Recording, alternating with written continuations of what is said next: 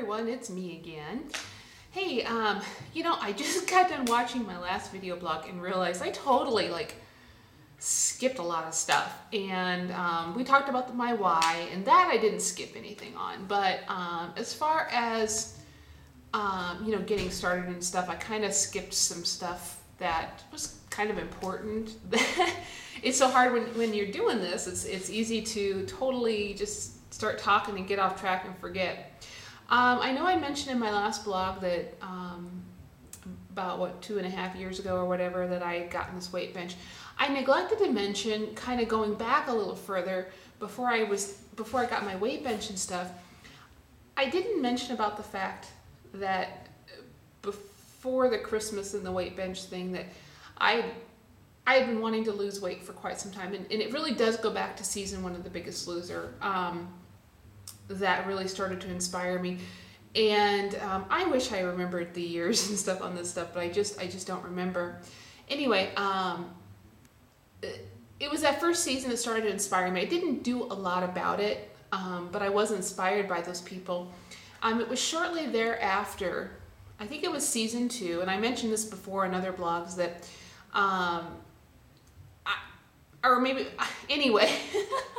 sometime between season 1 and season 2, I had decided that I wanted to get an exercise bike because, well, quite frankly, with my feet, and dang it, I forgot to grab those shoes. I was going to show you guys, but I'll have to try to remember that next time.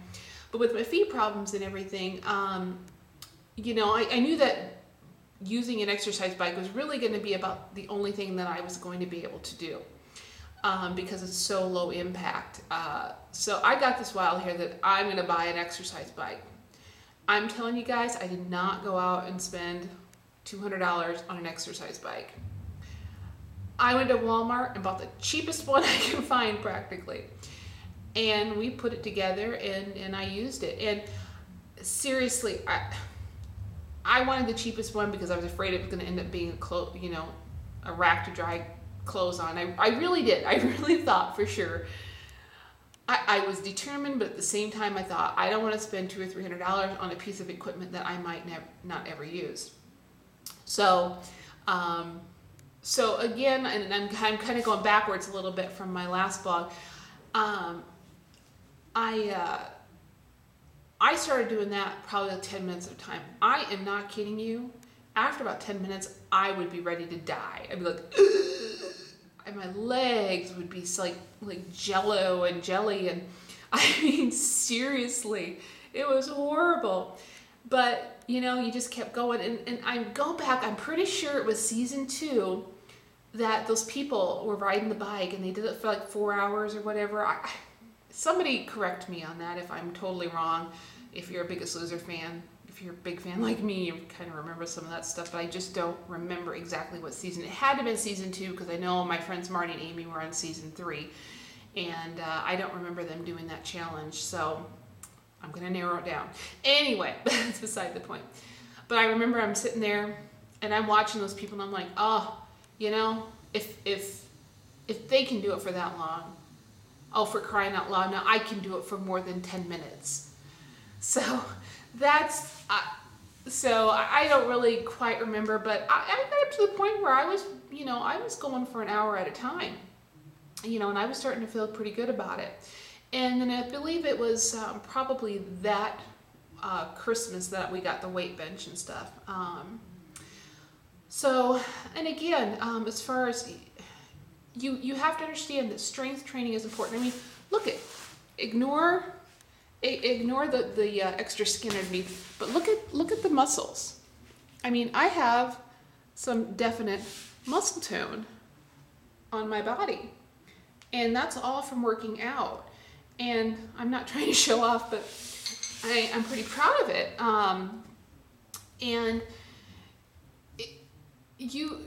You can do all the cardio you want, but you've got to build muscle tone. You have to. If you've got injuries and stuff like feet problems, and I know a friend of mine, she has some knee problems, start off with lowest weights you can. If all you can do is 3 pounds, and for crying out loud, do 3 pounds. I think one of the best exercises was the one of those core balls, you know, the big round balls that you get on, you do crunches and stuff. Those are fantastic. I mean, seriously, if you've got some injuries, because you can do, you can do all kinds of weight stuff on that, or stability ball, that's what it's called. On the stability ball, you can do all kinds of weight stuff. And with the fact that the ball moves, you have to hold yourself in a position to be able to do that. And that's adding core strength. And that's really very important, for your posture and everything. Now look at me, my posture isn't so good, but that's another story. But I absolutely, I keep looking at my ball now that I'm talking about, love the ball. I don't do it as much as I used to, but I did tons of ball exercising when I started. So if you do not have a stability ball, I totally recommend you getting one. And I would get, if you cannot afford a personal trainer, do not try to do a bunch of stability ball exercises without knowing the proper technique. Not trying to be a sales pitch, but Shailene has a video called Get on the Ball, and I think it's like $40, $30 or $40. They send you a ball and a videotape. It's called Shailene Get on the Ball. You can go to www.cornhuskerfitness.com. That's our website, and click on Shop for Products. And it does require you to join, but there's no fee for joining, so don't panic about that. It does require you just to join as a free member type thing, and then you can order the thing. But it's called Shailene Get on the Ball. I totally recommend it, because you don't want to try doing a lot of those stability ball exercises without having something to guide you, because I know personal trainers are very expensive. They run anywhere from $50 to $100 an hour. So you want a cheap way of doing it, check out the videos. Anyway, so, as far as weight training, I just can't say enough about it. Just to be able to look at like my arms and stuff, and just have been able to watch the fat melt away and the muscle definition.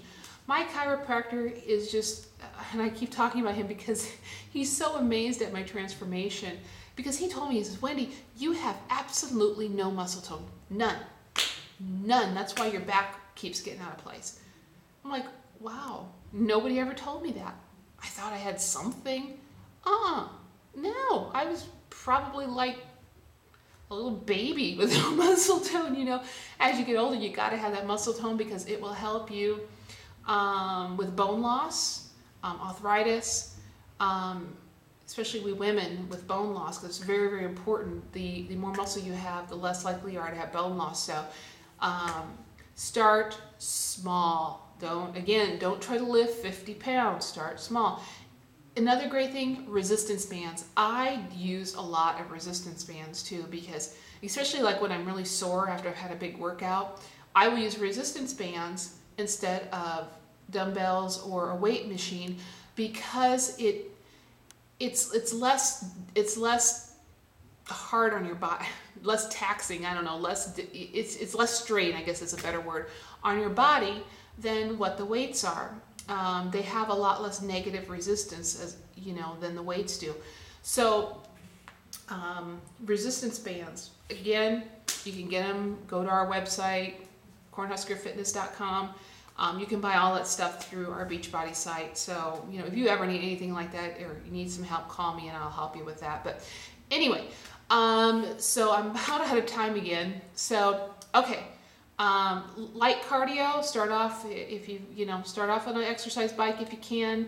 Don't run a marathon. Get some strength training, get some dumbbells.